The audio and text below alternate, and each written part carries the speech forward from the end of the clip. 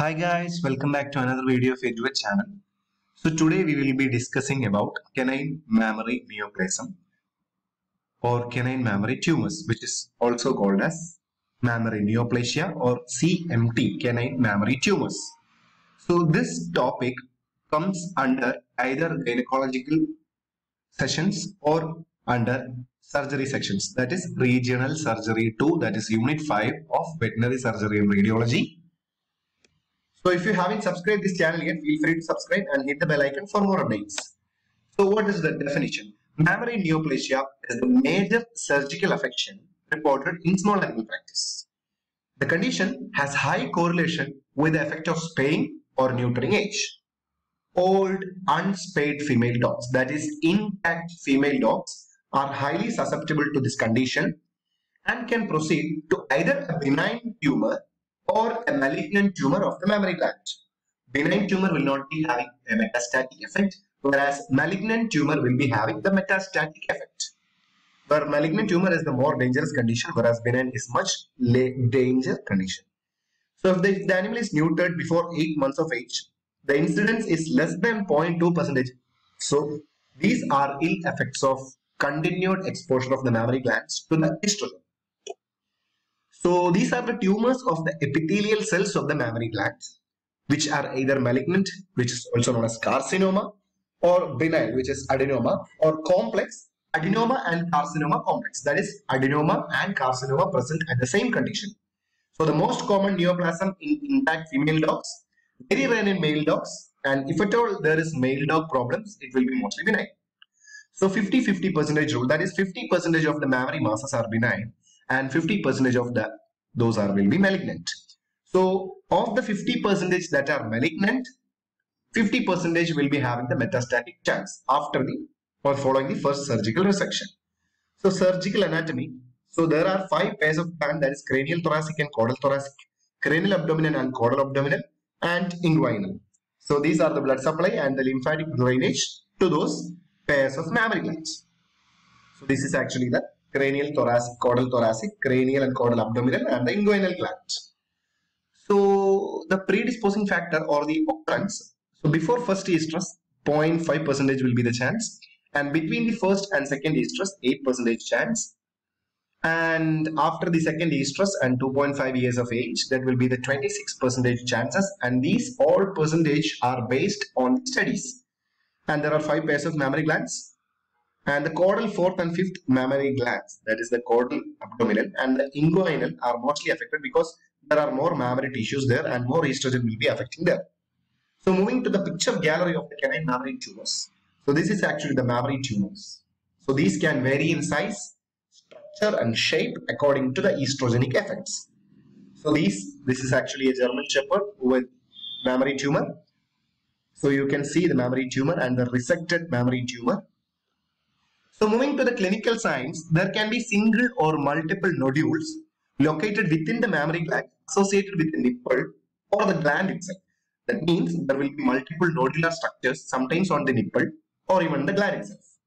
Benign lesions tend to be very small, well circumscribed, firm on palpation, whereas mammary tumors will be greater than 5 cm in size, and which are case of malignant tumors, there will be more than 5 cm, and they have the tendency to ulcerate, and they can produce metastatic lesions on the lungs and other organs.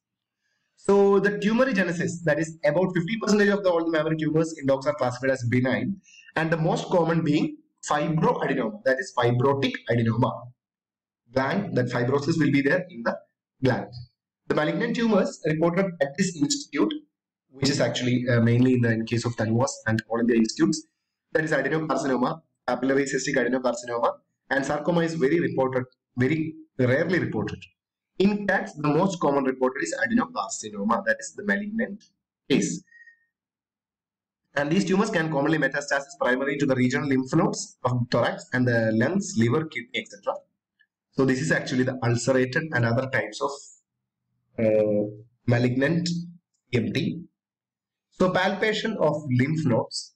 Regional lymph nodes should be also examined in case of any differentials for the mammary tumors, that is inguinal, axillary, abdominal lymph nodes, oblique lymph nodes, so that wherever there is inflammation or any problems with the lymph node, we can assess whether the CMT presented to us is malignant or benign. So moving to the diagnostic part, that is physical examination, radiography, histopathology, tissue biopsy by fine needle aspiration cytology. So physical examination will not be able to have a proper diagnosis about whether the CMT is malignant or benign. Moving to the radiographic pattern, we will be able to rule out about the metastatic occurrence. And moving to the histopathology and tissue biopsy, that will be the best technology to have a better diagnosis. So this is actually the biopsy test. So you can see how we should go for fine needle aspiration cytology, FNAC. So the clinical staging system for mammary gland tumors, stage 1 to stage 5. Whereas you can see in case of stage 5, tumors are of any size with involvement and metastasis of regional lymph nodes. That is, regional lymph node will be completely involved and there will be metastasis. And in case of stage 4, there will not be any metastasis. And you can completely rely upon the higher the stage, worse the prognosis. That is, whenever stage 1 is going to 2, 3, 4, 5, the pathology will be more difficult and the worst will be the prognosis. So this is actually the grading system for canine mammary tumors: tubular formation, nuclear pleomorphism, mitosis per 10 FPF. So these will be helpful for the histopathological assessment of the adenoma or the carcinoma. So this is the prognostic factors for the CMT. Whenever there is more than the diameter of the lesion, we can guide it as this stage 1 to stage 5. So the surgical management, surgery is the most feasible therapeutic option in India and it is cost effective also. So lumpectomy, which is actually removing the tumor mass alone, and simple mastectomy, that means affected mammary glands will be removed. Regional mastectomy, that means where an affected mammary gland and the ipsilateral glands are also removed, whereas unilateral mastectomy is affected glands with all other mammary glands on the side is removed. Whereas bilateral mastectomy means removing all the mammary glands on both sides. So that this will reduce the pain of animal and this will be very helpful in prognosis.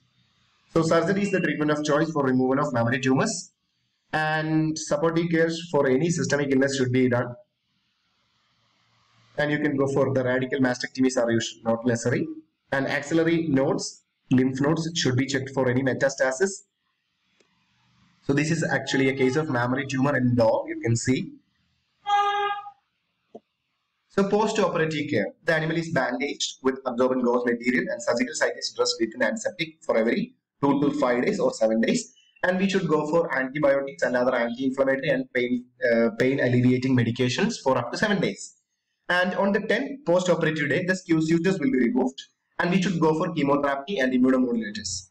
Anti-estrogenic compounds like tamoxifen is effective because this estrogen is highly acting at the mammary acinar cells and this will lead to the proliferation or uncontrolled proliferation that will lead to neoplastia. Or anti-neoplastic agents can be administered that include doxorubicin IV at 30 mg per meter square and cyclophosphamide based on the dosage therapy. Radiation therapy is effective for carcinoma which is unresponsive to chemotherapy. So immunotherapy, that is intravenous BCG therapy on 1st, 2nd and 4th week of every 8 weeks. Complications will be hemorrhage, pain, dehiscence and tumor recurrence. So prognosis will completely depend upon the tumor size, histology, mode of growth, clinical stage and all. So this is actually feline mammary tumor. Feline mammary tumors are little bit complicated because they are more infiltrative and they are best treated by extensive surgery by removing all the glands. Thank you.